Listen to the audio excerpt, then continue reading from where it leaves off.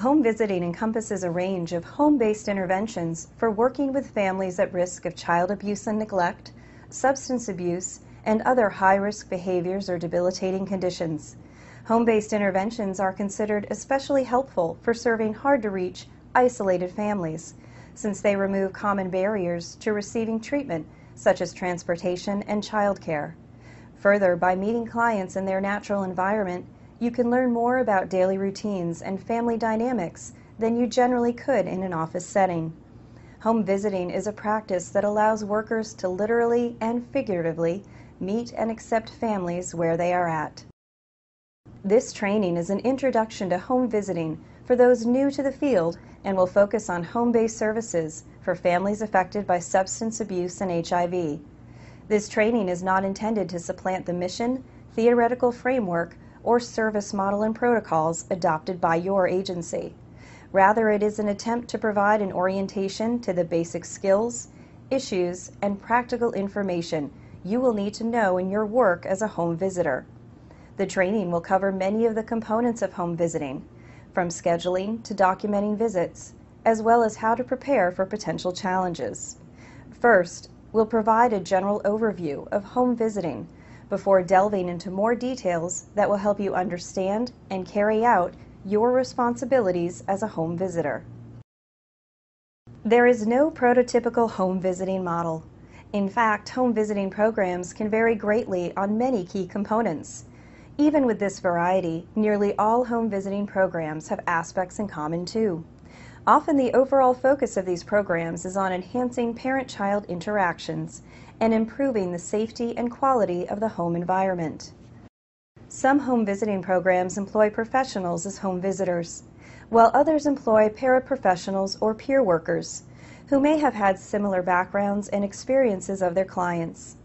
Regardless of the type of home visitor used, staff members need to be properly trained, culturally competent, and adequately supervised. You will want to familiarize yourself with your own home visiting program's agenda and priorities. Once you understand the goals and priorities of your agency, you will be ready to learn how your role fulfills the agency's mission. While you may not necessarily have control over the design of your home visiting program, it is helpful to know about the components of home visiting programs that have been shown to be effective. First, these programs are likely to be more successful when there is a clear connection between the desired outcomes, as outlined in a client's case plan, and the specific interventions selected to achieve these ends. For example, if a family would like to foster language development in their infant or toddler, you might teach parents simple rhymes and songs to sing to their children. To help a child regulate emotions, you can role play with the parent the appropriate skills that they can later use with their children. The goals and objectives that you and the family decide to work on should guide each activity and intervention utilized during your visits. Other characteristics of an effective home visiting program include a strong parent training curriculum and case management and referral services. Furthermore, positive parent and child outcomes are more likely the more deeply you are able to engage the family in the home visiting services. The program should be of high intensity, lasting at least 1 year, with an average of 4 or more visits per month. The effectiveness of the program will also depend upon the correspondence between the client's needs and the program's services. For example, programs serving clients with health needs might employ a nurse home visitor, while those serving immigrant clients should provide a home visitor who speaks the client's native language. If your clients have needs that are not met by your home visiting program, look for external resources to fill the gap. Program implementation is also a critical factor when considering program effectiveness. Even if the program's design has been shown to be effective, the program's impact will depend on how well the design is carried out. The intervention should be implemented precisely as it was intended by its designers. Make certain you are well informed about the goals and methods of delivering your home-based services. Regardless of program design, your effectiveness will likely depend on how committed you are to meeting your clients' needs, building positive relationships with your clients, reflecting on your practice, and continuously learning from your own experience and from other professionals. We will now talk about working with families affected by substance abuse and/or HIV/AIDS. We'll discuss some of the issues these families face and how you can help them progress. First, let's consider the concerns of families affected by substance abuse. Substance abuse is a medical condition and must be treated as such by the home visitor when approaching the client. These parents are doing their best given their circumstances and generally want what is best for their children. If you work with pregnant or new mothers, this may be an ideal moment to intervene, since many women become motivated to improve their health for their children's sake. You may want to look for programs that are developed specifically for women and that are family-focused. These programs will generally offer counseling for the individual and the family, childcare, domestic violence services, parenting interventions, and social services assistance. Women may also feel more comfortable and derive greater benefits from women-only support groups. Many women who abuse substances have histories of trauma, such as sexual, physical, or emotional abuse.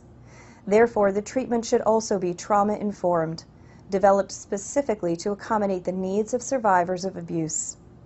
Trauma-informed programs recognize the connection between the client's trauma history and their current symptoms, and they adapt their services so that they do not trigger re-traumatization.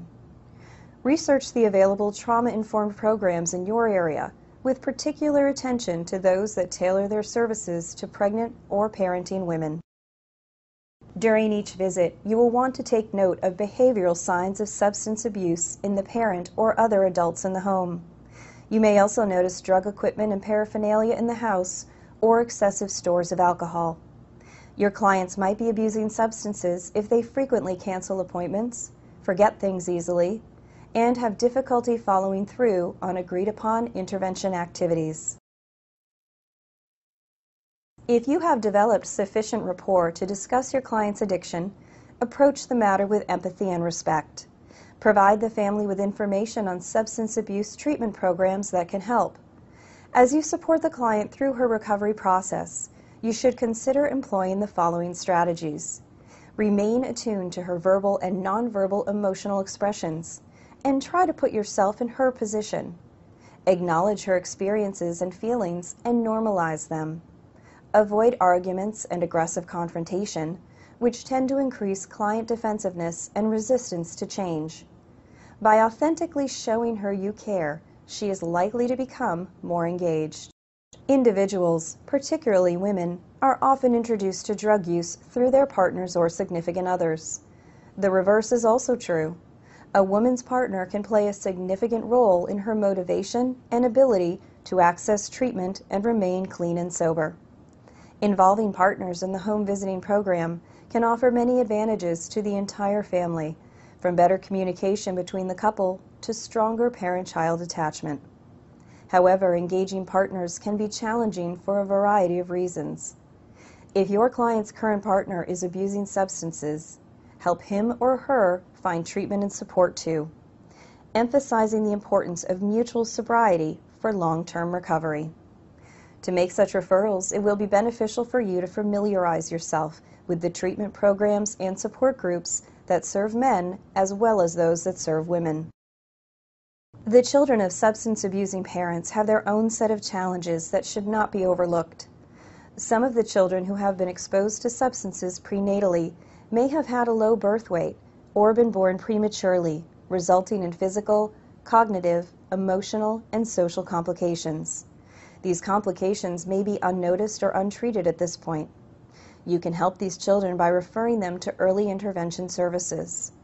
Research has demonstrated, however, that the home environment after birth has more of an effect on child growth and development than prenatal exposure to drugs. Thus, your contribution to the development of a healthy, safe, stable home environment for the children is critical. Substance abuse makes parenting a challenge. Generally, these parents love their children, but their illness sometimes prevents them from being fully present. Parents who abuse substances may have difficulty monitoring their children and being sensitive to their needs. Inconsistent care from the parent interferes with healthy parent-child attachment, and can lead to the child's emotional withdrawal and parent-child conflict. This is where you can help. Assist the parent in accurately identifying the child's cues and needs. Coach the parent in practices that support their children, tailoring your suggestions to the specific needs of the child. You can also help parents prepare for the challenges they may face in caring for a child affected by substances. For example, the child may not provide the parent with positive feedback or may become easily overstimulated. Encourage parents to talk about their worries, uncertainties, and concerns. Connect the parents to any medical or educational resources that will support optimal child development and functioning. Helping families provide a sense of safety and a nurturing environment for their children will enhance both child development and parent-child relationships. We will now move to discussing home visiting services for families affected by HIV/AIDS. Since this medical condition affects the entire family, family-centered home visiting programs are important for helping parents and their children navigate the challenges they face. This population has a unique set of needs and concerns. You may lighten the burden felt by parents with HIV/AIDS by providing parenting education and assistance, supporting medication adherence, assisting them with legal issues, and connecting them to the needed resources. Given the often overwhelming number of challenges these parents face, home visitors working with families affected by HIV/AIDS have found that their clients experience more positive outcomes when they make concerted efforts to keep the family engaged in services, give the family autonomy and decision-making power, and focus on the family's strengths. Interaction and coordination with medical and social service personnel is crucial to HIV-affected families, and you will likely serve as a critical liaison between these services. Assisting clients in obtaining medical treatment may be particularly important among low-income and minority clients who are less likely to seek care. Women with HIV/AIDS need comprehensive gynecologic care from medical professionals with specialized expertise specific to HIV/AIDS. Prenatal care is also critical if the client is pregnant. If she doesn't already have specialized medical care, help connect her to an HIV/AIDS clinic. If she has a medical team, you can facilitate communication between members of this team and your client, and also help her better understand her diagnosis and treatment. Patients with HIV/AIDS have complicated medication regimens that often result in undesirable side effects. This poses barriers to medication adherence, as does substance abuse and/or mental health problems. To maximize effectiveness, HIV medication needs to be taken precisely as it was prescribed. Even more importantly, if a woman is pregnant, transmission of HIV to the child can be prevented if the necessary precautions are taken. Research suggests that you, as a home visitor, can reinforce your client's medication adherence. Consider familiarizing yourself with common HIV medications and their side effects, the frequency of dosage, and ideal frequency of doctor visits. Once you have a baseline understanding of HIV medication and care, you can begin to assess for adherence. Ask non-judgmental questions about the woman's medical regimen, although be aware that clients often overestimate their adherence. Acknowledge that taking daily pills is universally challenging for many people, and indicate that you may be able to help. Review the doctor's recommended regimen with her to be sure she knows exactly what she has been prescribed. Then inquire whether there is anything that makes taking the pills difficult. Also ask about side effects and any other problems she may be having with the medication. Once you know the barriers to adherence, you can work with the client to creatively address each difficulty. You can offer to discuss these concerns with her doctor to assess whether changing medications or simplifying the regimen would be possible and appropriate. You are not in a position to provide medical advice, but you can adopt methods of supporting your clients so they can adhere to and fully benefit from their medical treatment. You will want to consult your client frequently about her medications, since her adherence may change as she confronts different challenges to taking the medications over time. Parents and children affected by HIV/AIDS commonly have psychological and social challenges associated with the illness and often experience stigma, isolation, grief, and depression. Mental health support for parents with HIV/AIDS is critical to help them cope with their day-to-day realities of living with the illness, not only for their sake, but also because parental mental illness negatively affects childhood development. To make matters worse, intimate partner violence often arises in households impacted by HIV, and research demonstrates that it may occur more frequently and be more severe. You can offer the caregiver emotional support, validate her feelings, and offer coping mechanisms to help her manage her daily stressors. But if her mental health or other needs are beyond what you can address, refer her to an appropriate specialist. You might find that children affected by HIV have emotional and behavioral challenges. Since all of their mothers are HIV infected, these children must cope with the potential or actual loss of a parent, and in cases of pediatric HIV infection, their own mortality. Their mother's illness may force some of these children to assume caretaking roles, leading to more absences from school, lowered school performance, and overall distress. You can talk to children about these burdens and help them develop strategies to manage them. Children with HIV need support to understand and cope with their futures. They can become empowered if they are given a developmentally appropriate role in making decisions affecting their lives. HIV-affected children can also benefit from therapy with a child mental health specialist. Support groups and age-appropriate group activities can be especially beneficial for these children who sometimes have difficulty forming bonds and relating to peers. When and how parents disclose their HIV diagnosis to their immediate family is also of great importance. Do not assume that your clients have disclosed their HIV status to their children or partners. The difficult decision to disclose involves weighing a multitude of pros and cons. This is a very sensitive, complex, and highly charged topic for all involved.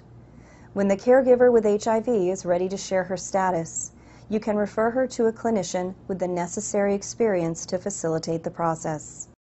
Research has shown that a significant number of HIV-infected parents and children are concerned about transmission of the virus within their household. The concern that HIV can be transmitted through blood contact is reasonable, but in many families, fear of transmission inhibits parents and children from engaging in interactions that do not transmit the virus, such as kissing, sharing food, or hugging. You can help alleviate these fears by assisting the parents and children in understanding how HIV is transmitted, as well as what behaviors are absolutely safe. Many clients with HIV/AIDS will need an array of non-medical services. For example, women with HIV/AIDS often find that support groups with other women in their circumstances are helpful, or that their children may qualify for early education programs like Head Start. Some parents will need legal services to handle issues related to breaches of confidentiality or discrimination in hiring, wages, or housing. HIV-infected parents will also need support in considering how their medical condition impacts their current and future ability to provide care for their children. In some states, parents can designate another adult to assume custody of their children once the parent is no longer able to care for them.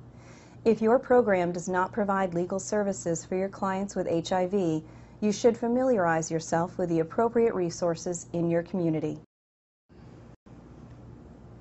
There are additional issues you should be aware of when working with families affected by parental substance abuse and/or HIV/AIDS. First, these parents often have other mental health problems, and many have been victims of sexual and physical abuse. Some are currently being abused by their partners. Therefore, you may need to refer parents to both a substance abuse treatment professional and a mental health specialist.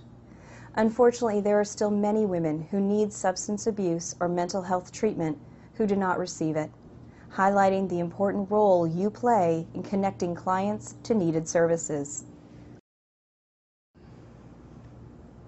There's a multitude of additional factors families affected by substance abuse and/or HIV/AIDS face. They may also feel guilt, shame, and ostracism related to their illness. Your role involves helping them cope with and overcome these challenges, referring them to the community services as needed. Now we'll review some of the basic home visiting skills you will need as you prepare for your first home visit. An important initial procedure is scheduling the visit with the family. Scheduling may seem like a straightforward task, but several considerations should be made before picking up the phone. Ask yourself, what is the purpose of this visit? Is this my first meeting with the family? What do I hope to accomplish? Thinking about the type of visit you are scheduling will help you determine what you need to communicate and how long the visit will likely take. When establishing the day and time of the appointment, consider both what is most convenient for the family and what times would be best for observing typical routines and activities, since part of your responsibility is to assess daily activities in the home. Also allow plenty of time for travel, factoring in enough time to accommodate any potential delays. Avoid scheduling multiple consecutive visits. The work is intensive, so spacing your visits out allows you to be fully present during each visit and gives you time after each session to process and document what happened. You should always be prepared for last-minute cancellations, rescheduling requests, and no-shows. If the family cancels frequently or is unresponsive, inquire about barriers that may be preventing them from participating in the program. If there don't appear to be any noticeable barriers, speak to your supervisor about your attempts to engage the caregiver, possible additional approaches, the fit between the program and the family's needs, and how long you should persist in contacting them. Sometimes it will require significant perseverance to engage and maintain a family in the program. The relationship between home visitor and parent is the foundation of home visiting. It is considered vital to the intervention because it ultimately influences the quality of the parent-child relationship and the effectiveness of the program. Developing the relationship with the parent requires respect and trust, patience, open-mindedness, and cultural competence. It begins with the first contact you make with the family, but it takes time to build. Every family and worker is different, so every relationship you have with clients will be different. Each client's personality, values, and past experiences with social workers or agencies will affect how they interact with you. Likewise, your values, knowledge, skills, and past experiences with families influence your own interaction with new clients. It is important to involve the parent and other significant members of the family as full partners in the intervention. They are the experts regarding their own experiences and should be respected as equals in the home visiting process. As problems arise, you and the parents should engage in joint problem solving, defining the problem, and then brainstorming solutions. You will want to show your concern, actively listen, validate the parent's feelings and experiences, and refrain from passing judgment. Put yourself in the position of the parent and their child and show empathy, patience, and nurturance. Monitor your tone and body language to demonstrate respect for the family. Over the course of the intervention, your relationship with the parent can be further facilitated by several practices. First, you can often readily connect to parents through your shared interest in the child. Bringing up the child's strengths conveys to the parent that you see value and potential in them. Showing your interest in the child's well-being also suggests to the parent that you share common goals. When addressing difficult subjects, use I statements as a safeguard against making statements that are inaccurate or threatening. For instance, you might rephrase, "You have had some challenges recently," to, "I appreciate that some challenges have come up for you recently." I statements communicate concern without being accusatory. Although these general approaches to home visiting will likely enhance the worker-family relationship, it is also helpful to individualize interventions for each family. Families have different needs, access to resources, social networks, and relations to you and the larger society. Some may be more open to your presence than others. Some parents may show resistance to the intervention or feel uncomfortable with having you in their residence. Remember that you are a guest in their home. Respect the family's space and comfort level, and realize that some families may need more time to feel comfortable with you and trust you. Understanding the family's perspective, remaining flexible, and addressing the family's specific concerns are essential components of a personalized intervention and will facilitate rapport building. Working within a culturally competent framework is crucial for developing a sound worker-parent relationship and ensuring a successful intervention. Culture is a collection of customs, beliefs, and values that connect a group of people. However, identifying with a particular culture is more complex than simply being a member of a particular religious, racial, or social group. People's cultural orientation differs and is influenced by a variety of factors, including one's age, gender, language, immigration status, and affiliation with others in their community.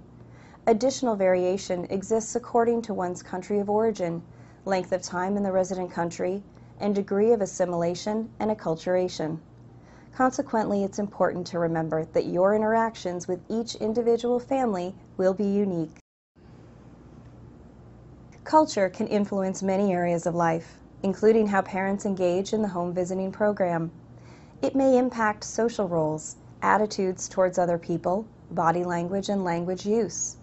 For instance, in some cultures, direct eye contact is considered disrespectful, so some clients may avoid making eye contact with you. In other cultures, it is customary to remove your shoes when you enter the home. You may also be offered gifts or food. You might feel uncomfortable taking such offerings, but some families consider the refusal of gifts to be disrespectful. Discuss with your supervisor how to approach situations in which agency policies conflict with the family's cultural practices. In addition to being conscious of different cultural traditions, be particularly sensitive to the fact that receiving home visiting services may be stigmatized in the family's community. Importantly, culture can also affect child-rearing behavior, maternal sensitivity, and how parents respond to their children. Among some families, elevated voices and corporal punishment are accepted forms of discipline, while in other families, parents are more permissive. It is important to respect different cultural styles of parenting, as long as they do not conflict with the intervention's goals or constitute child abuse or neglect according to the law. To prepare for your work with new clients, become familiar with the family's and community's history, traditions, help-seeking patterns and healing practices, language and communication styles, available resources, and relationship to institutions and to the larger society. But note that researching the family's cultural background through courses, books, or treatment guides is not enough. There are subtle differences within cultures. Approach the family with humility and a willingness to ask family members about their personal beliefs and practices. If these are not at odds with the home visiting program's goals or policies, incorporate the beliefs and practices into the intervention. Practicing cultural competence also involves demonstrating genuineness, empathy, and warmth, accepting cultural differences, evaluating your practices in relation to your client's culture, and remaining flexible, thereby adapting your services to the different cultural patterns of behavior. Finally, you should reflect on your own culture and how your values, past experiences, and background interacts with your own family's culture. Being aware of your own beliefs and attitudes can help you to avoid stereotyping and appropriately monitor your interactions with parents. During the first visit, your objective will be to put the family at ease and get to know one another, rather than addressing specific issues. It is also a time to clarify intentions and expectations, go over each person's role, and discuss the program's agenda. Your role is to be a listener, consultant, and guide, while the role of the parent is to be a partner in the learning process. You may encounter parents who try to give you absolute control over the intervention, but it is not necessary or even desirable to accept this position of authority. At the outset of the intervention, you should explicitly ask parents about what they expect or hope to gain from the program. You can then describe your intentions and establish appropriate limits regarding what you can offer. Be aware that there may be some services the family desires that are beyond the program's scope and agenda. In these instances, you should remain within the bounds of the program and refer the family to outside resources to address those needs. Familiarizing yourself with the community resources and agency partnerships is a key component to meeting families' needs. The first visit will also involve asking about the makeup of the family and the household. You will want to know who lives in the home, their relation, and the extent to which each individual is involved in the care of the child. During the home visiting intervention, it will be important to engage partners, siblings, grandparents, or anyone else in the home that plays an active role in the child's life. Some household members may not initially be motivated to be involved in the program. In those cases, identify possible barriers to participation. Offering reassurance to these family members, explaining your role and what you can do for the family, and providing them with concrete desired services may be strategies for connecting with them.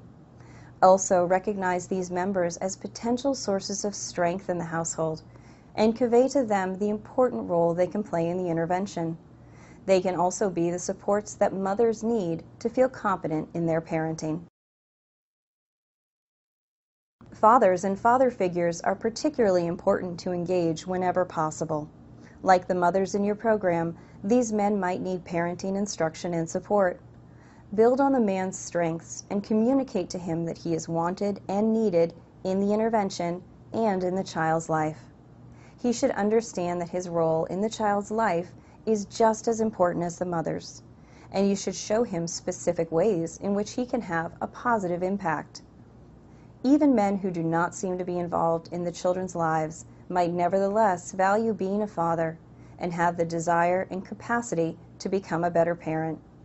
By reaching out to fathers and father figures and showing them how they can support their children's lives, you can help improve the outcomes of the entire family system. The assessment process with the family can begin once you have established at least a basic rapport with them. Assessment is ongoing and facilitates a better understanding of the family's strengths and needs. It also helps you to develop goals for the case plan and track progress towards these goals. Parents typically know their children best, so they should always be a central informant for assessments. Although other important adults in the child's life can also offer valuable information about the child. Before speaking to others about the child, be sure to obtain a signed consent from the custodial parent. Many agencies have formal written assessments that you are to use with each family.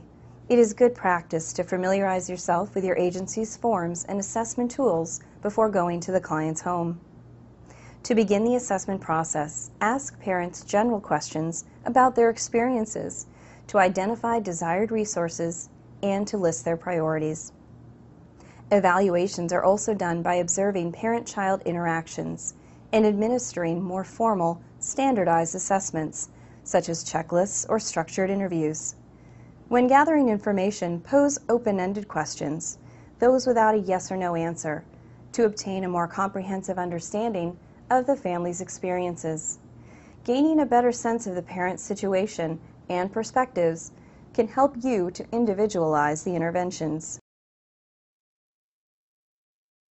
One type of assessment involves monitoring the conditions of the home and the state of the parent and child. Some programs have checklists to help determine the health and well-being of the family members and the home environment. For example, a checklist might ask you to look for developmentally appropriate toys and reading materials, and note any safety concerns you observe.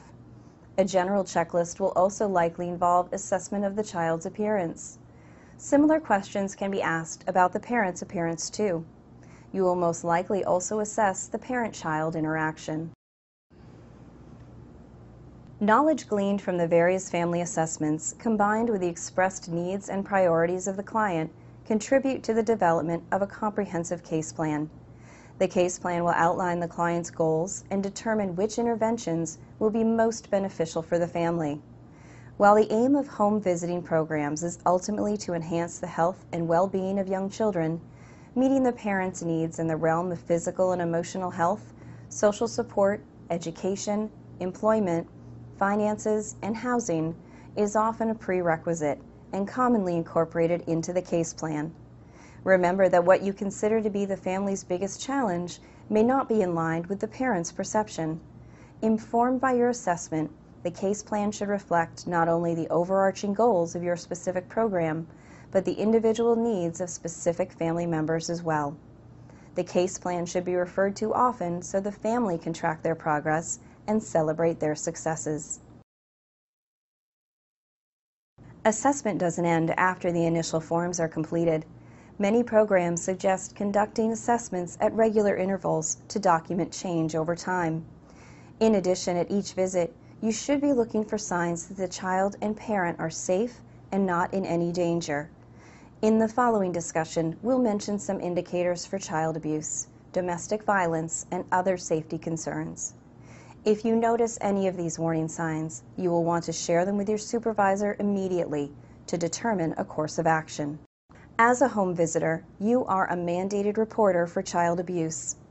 This means you must report suspected abuse in the home to your state child welfare agency. It is important for you to share this stark reality, your obligation to report child abuse and neglect with the parent from the get-go. Always remember, your obligation to protect the child outweighs your duty to the parent. It is important for you to be informed. Check with your supervisor and learn about your agency's specific protocols for formally reporting child abuse and neglect. Signs of abuse may be evident in the behavior of the child or parent, or in the parent-child interaction. Children who are abused may demonstrate physical or behavioral changes. Those who are neglected may lack adequate clothing, food, or medical care, have consistently poor hygiene or dirty clothes, or be left unsupervised. These children may also display significant developmental delays. Parents who abuse or neglect might blame the child for problems at home, feel their child is a burden to them, demonstrate little concern or empathy for the child, abuse substances, or behave erratically. Parents who abuse or neglect their children may have one or more of the following conditions. Child abuse or neglect does not necessarily mean that the parent does not love the child. The abusive parent may not intend to hurt the child, but may be overwhelmed by their stressors and lack healthy coping strategies. Nonetheless, these underlying circumstances never excuse the abuse or neglect. If you suspect child abuse or neglect, you should follow your agency's protocols for making a formal Child Protective Service report. Remember that such a report will not only protect the child, but can also lead to services that will help the entire family.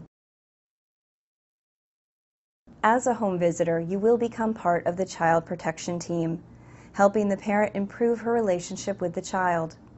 This can involve coaching and instructing parents to use positive reinforcement, reflect back and build upon the child's actions and speech, and demonstrate enthusiasm for what the child is doing. It also might entail developing a structured, consistent discipline plan. You can teach parents to give clear, direct commands and help them devise reasonable consequences for compliance and non-compliance.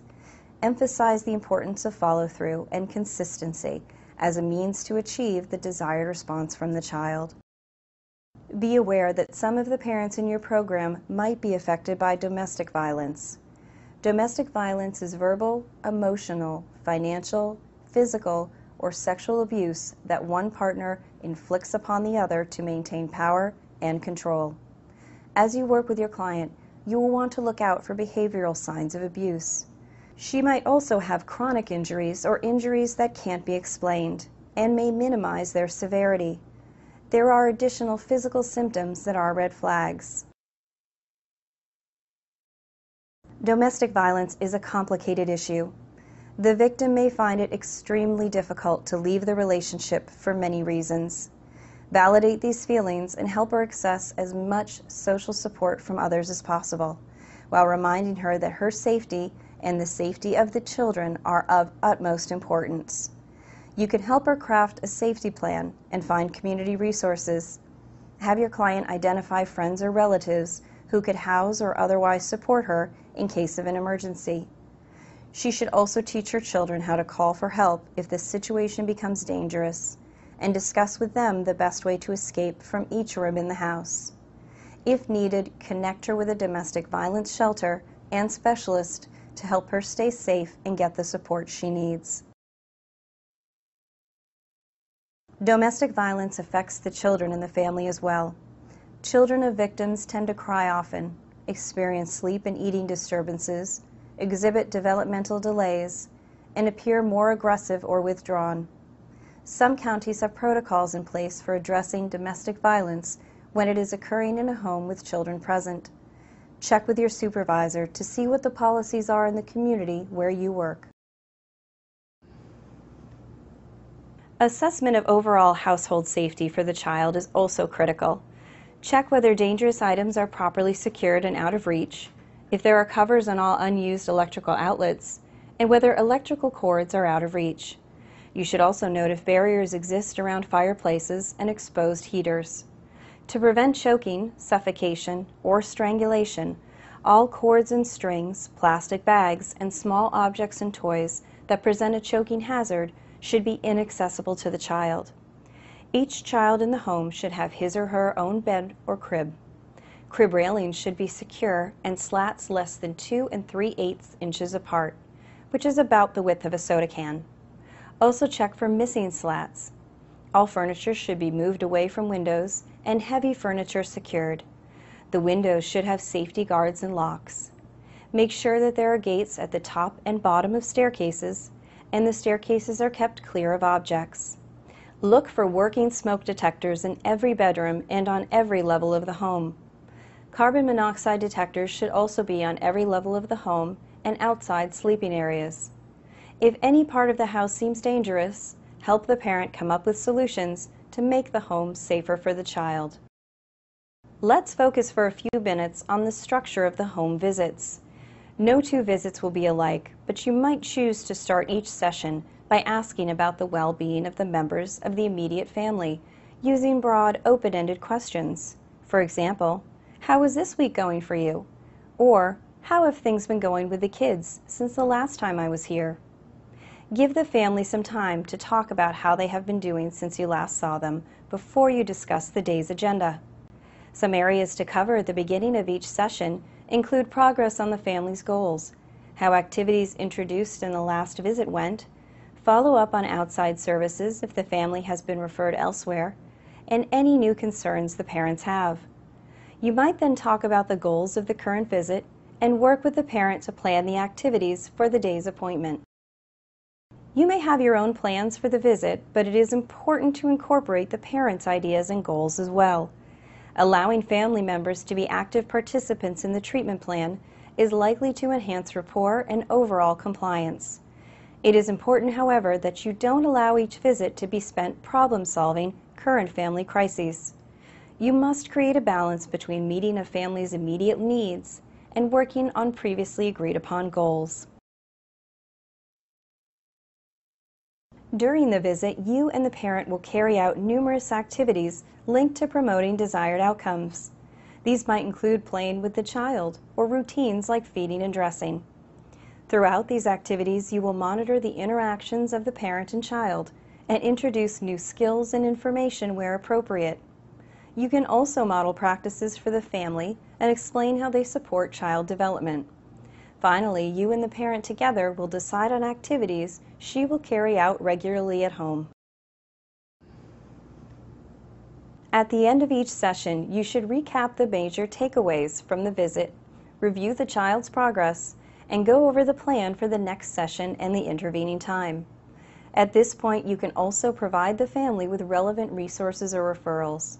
Before leaving, thank the family for their time and effort.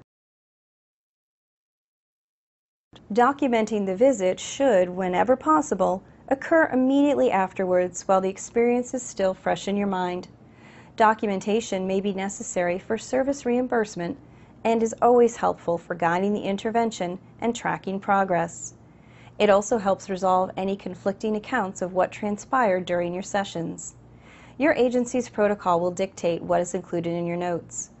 Any major events like injuries, deaths, or suspected abuse and neglect should certainly be documented before researching or reporting them. Finally, it might be helpful to leave reminders to yourself of what to follow up on during your next visit. Refer to persons in the notes by their name and their relation to the child, and write clearly and concisely, using objective, non-judgmental language. Notes should include the visit's date, time, duration, and the type of service provided. Most agencies have a preferred style of note-taking for charting purposes. Be sure you check with your supervisor regarding agency protocol. The intervention phase of many home visiting programs involves modeling and parent education. When working with the children, you can demonstrate healthy parent-child interactions and practices and explain the rationale for your actions.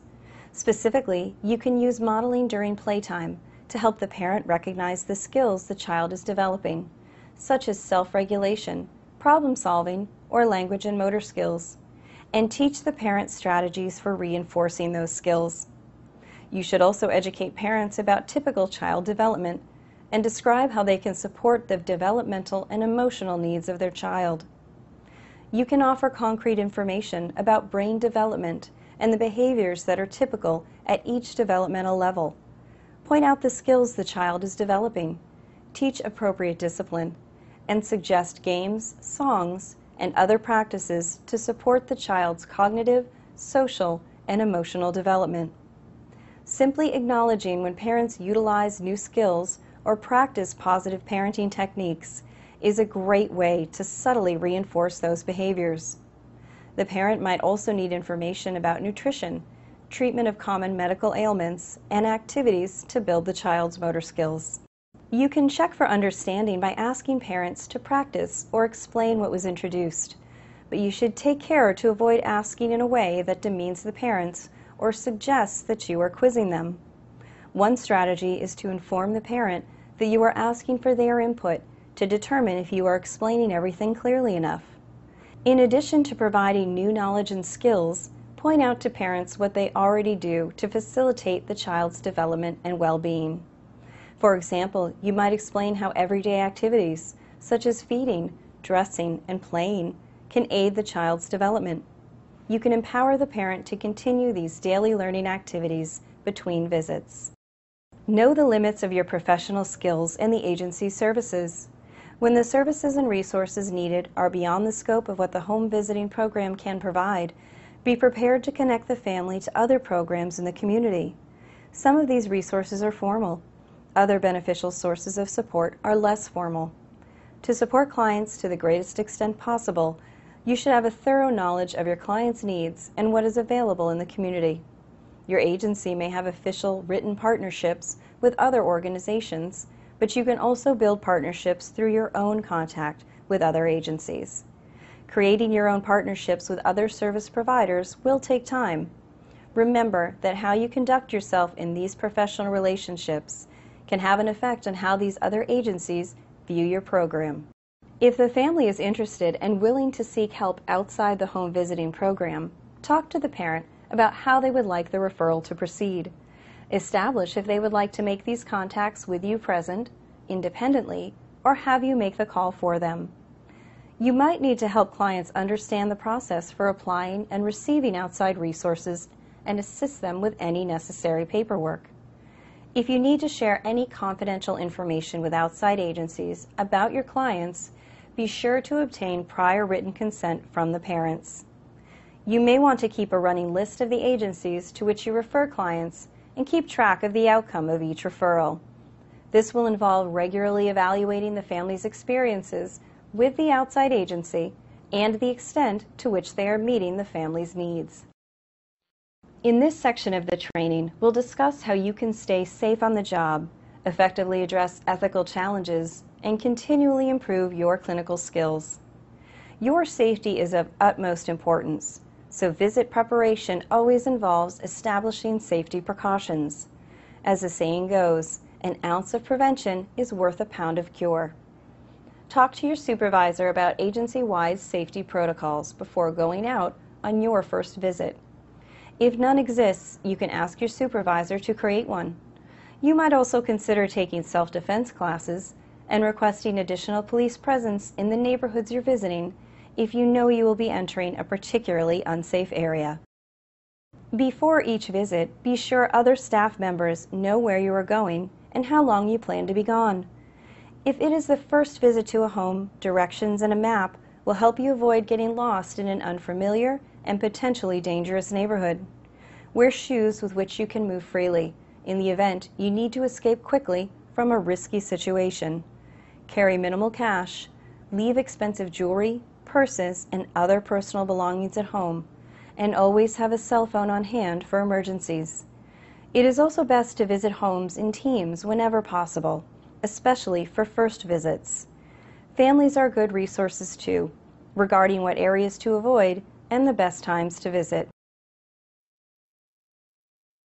When you arrive at the house, be sure to park in a well-lit, visible location with a safe path to the house. Ensure your car doors and windows are locked and that anything of value is securely stashed out of sight. Be alert as you walk to the house. If you think you are being followed, try to go to a public place. Once you approach the house, listen to determine if the parent is home and to assess how safe it is to enter. If entering the home strikes you as unsafe, leave immediately. Once you've arrived at the home for the scheduled visit, greet the family and ensure the meeting time still works for them. During the visit, remain alert and trust your instincts.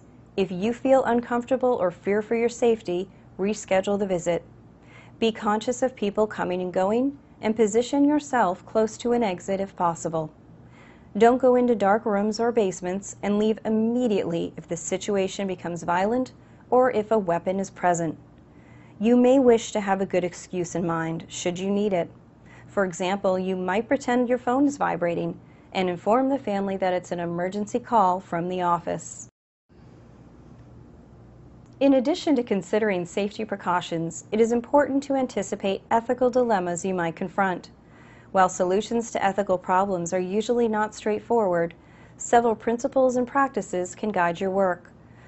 First, use your agency resources as a guide. Your agency likely has standards of conduct, and you can work with your supervisor to develop protocols for difficult situations. These protocols should be detailed, and it is important that you remain familiar with them. Be particularly conscious of confidentiality, value conflicts, and boundaries. Families have a right to confidentiality, except for instances in which someone is at risk of harming themselves or others. These instances are not always black and white, however, so discussing the situation with your supervisor is always a good option. There will also be instances in which two agency or professional values will be in conflict. To resolve these conflicts, value priorities need to be set. For example, respecting the family's autonomy and expertise will typically be foremost. But if doing so puts the child at risk, child safety should take precedence. Finally, establishing boundaries between your personal and professional life is also important. For example, you may feel that sharing your personal experience will help build rapport with the family.